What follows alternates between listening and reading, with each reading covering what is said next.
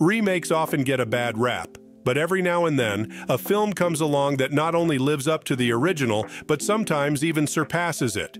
These movies prove that with the right touch, a remake can be just as magical, if not more. Here are 14 movies that were so good, we didn't mind they were remakes.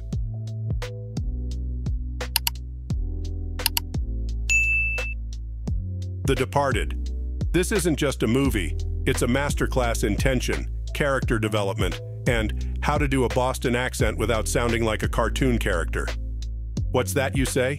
It's a remake? Of course it is. The original film, Infernal Affairs from Hong Kong, is no slouch, but under the deft touch of Martin Scorsese, The Departed became an instant classic.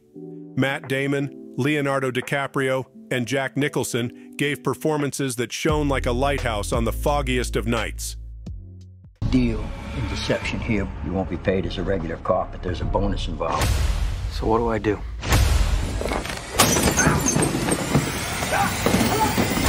Get your hands off! Hey, well, I'm the guy that tells you there are guys you can hit, and there's guys you can't. Now, that's not quite a guy you can't hit, but it's almost a guy you can't hit. Ocean's 11. What's better than a band of charming crooks? A band of charming crooks played by George Clooney, Brad Pitt, and Matt Damon, of course. This remake of the 1960 Rat Pack vehicle is as slick as Danny Ocean's hair and twice as entertaining. Director Steven Soderbergh took the original's concept and turned it into a film so cool it's practically cryogenic. Between the witty banter, clever heist plot, and Julia Roberts being Julia Roberts, it's easy to forget this one's a remake. No offense to Sinatra fans. We're just supposed to walk out of there with $150 million in cash without getting stopped? Yeah. Working with proper villains again. 2, 1. Well, did you check the batteries? True Grit. The Coen brothers are known for their original and quirky films, but when they ventured into remake territory, they didn't just step up to the plate, they hit a home run. The original True Grit, starring John Wayne, is a staple of the Western genre, but this remake brings a freshness that the genre often lacks. With Jeff Bridges' grizzled performance, Haley Steinfeld's breakout role, and the Coen brothers' unique touch, this is one remake that made us tip our cowboy hats in respect. You got a lot of experience with bounty hunters, do you? That is a silly question. I am 14. You can run on for a long time. Time for you to go home. I don't like you. I will not go back, not without Cheney, dead or alive. And our lady got it. We get it. A Star is Born has been made and remade more times than your grandma's famous apple pie. But the 2018 version, directed by Bradley Cooper and starring Lady Gaga, had us forgetting about all its previous iterations. This emotionally charged drama showcases an electric chemistry between its leads and a raw, mesmerizing performance by Lady Gaga. And the soundtrack? It was so good that we'd forgive this movie for actually being a remake of a remake of a remake. I just don't feel comfortable. Why wouldn't you feel comfortable? Almost every single person has told me they liked the way I sounded, but that they didn't like the way I look. I think you're beautiful. The Ring. When Hollywood decided to remake the iconic Japanese horror film Ringu, many were skeptical. After all, translating the cultural nuances and inherent fear of a foreign horror film can be a tough gig. However, The Ring, featuring a nightmarish videotape, kids, ask your parents, and a television-dwelling ghost, became a worthy remake. It maintained the original's creepiness and introduced the brilliant Naomi Watts to the horror genre. Let's just say, after watching this, we were happy to switch to DVD. The images on the tape, they're leading us somewhere. Did she show you the horses? You saw it. Show me. Did you see it in your head? The Birdcage. Now here's a remake that took the brilliance of the original and added a dash of Robin Williams magic. A reimagining of the French film, this American version, set in the flashy world of South Beach, is a riot from start to finish. Williams and Nathan Lane as a gay couple pretending to be straight for the sake of their son's in-laws is comedic gold. The performances are nuanced, the script is clever, and the humor is, well, as flamboyant as you'd expect. Who's his father? His father is in the arts. You do an eclectic celebration of the dance. You do Fosse, Fosse, Fosse. You do Martha Graham, Martha Graham, Martha Graham. Or Madonna, Madonna, Madonna. But you keep it all inside. What does the mother do? She's a housewife. Oh, I could play it straight? Insomnia, directed by Christopher Nolan, is a remake of a 1997 Norwegian film of the same name. The American version sees Al Pacino as a detective with a murky past, Robin Williams in a rare serious role, and, well, insomnia in the land of the midnight sun. The film's suspense is beautifully crafted, and the psychological torment Pacino's character endures is palpable. It's a subtle, slow-burn thriller that proves remakes can stand on their own 2 feet, even when they're a little sleep-deprived. He will taunt you. You and I share a secret. We know how easy it is to kill somebody. He will torment you. Can't be easy after 3 days of no sleep. Are you seeing things yet? Those little tricks of light. He will get inside your head. There's a ferry about 5 miles north of Nightmute. I'll be on 11 o'clock. Let's take a trip to the classic sci-fi lane. Invasion of the Body Snatchers is a remake of the 1956 movie of the same name. Now, while the original was a solid film in its own right, the 1978 version took the paranoia and horror to the next level.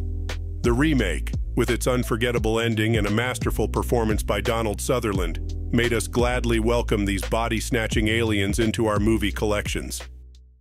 From deep space, the seed is planted. Terror grows.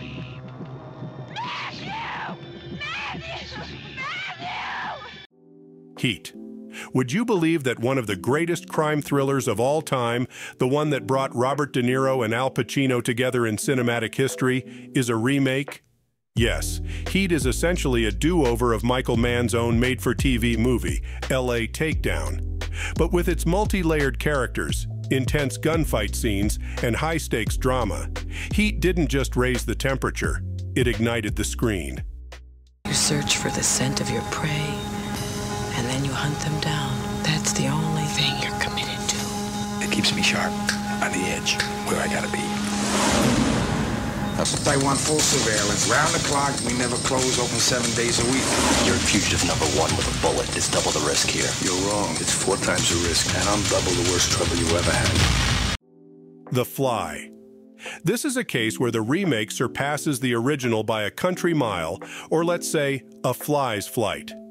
Director David Cronenberg took the 1958 film and, with Jeff Goldblum and some groundbreaking special effects, created a horror movie that wasn't just about a human-fly hybrid. It's a visceral exploration of disease and deterioration that leaves you horrified, moved, and a bit wary of teleportation pods. Those weird hairs that were growing out of your back, I had them analyzed. But they were definitely not human. If you saw how scared and angry and desperate he is. I'm sure Typhoid Mary was a very nice person, too, when you saw her socially. No! You're afraid to be destroyed and recreated, aren't you? You're changing, Seth. Who'd have thought that a remake of a 1960s B-movie about a carnivorous plant could become a beloved classic? Little Shop of Horrors, with its catchy tunes, hilariously dark storyline, and Rick Moranis' infectious charm, is the epitome of a remake done right. The plant, Audrey II, voiced by the incomparable Levi Stubbs, steals the show. The film takes the campy original and nurtures it into a blossoming musical comedy that we're more than happy to feed with our attention.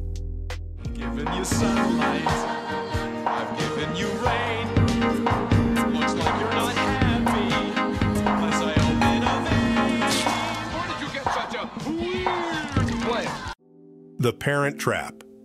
A remake of the 1961 film of the same name that made us forget the original, Lindsay Lohan in The Parent Trap, was so convincing as both Hallie and Annie that we're still not sure she doesn't have a twin. This delightful family comedy about separated twins switching places to reunite their parents made a whole generation check their family albums for a lost sibling.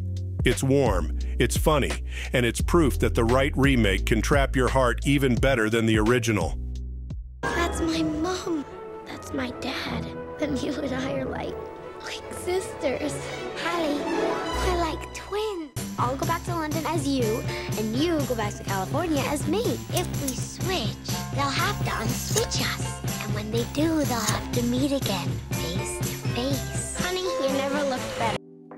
The Italian Job took the 1969 British classic and gave it a 21st century makeover, swapping out Michael Caine for Mark Wahlberg and tossing in Jason Statham and Charlize Theron for extra zing. What we got was a heist flick as shiny and stylish as the Mini Coopers tearing through the streets. It's a wild ride, loaded with suspense, action, and humor, hitting all the right notes. By the end, you might just forget there was an original movie at all. You tried to hack the system. You ready to create the biggest traffic jam in the history of Los Angeles? I'm so ready. Oops. You gonna try to crack my safe? He took my father from me. I'm taking this.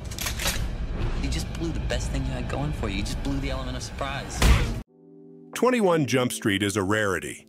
A TV-to-movie adaptation that not only didn't crash and burn, but managed to do donuts around its original premise.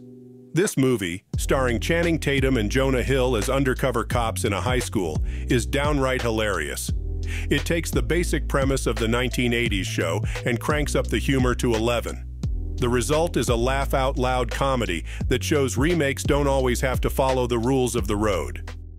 Do you even know the Miranda rights? Look, it obviously starts with, do you have the right to remain an attorney? Did you say you have the right to be an attorney? You do have the right to be an attorney if you want to.